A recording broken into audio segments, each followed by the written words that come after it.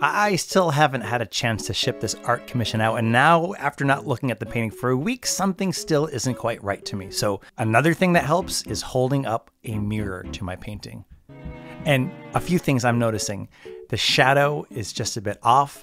And I also want to put a layer of a blue wash on all of the shadows to kind of tie it up all together.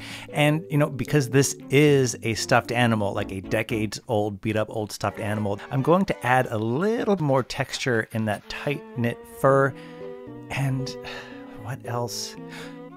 You know what? Those feet, they need to be bigger.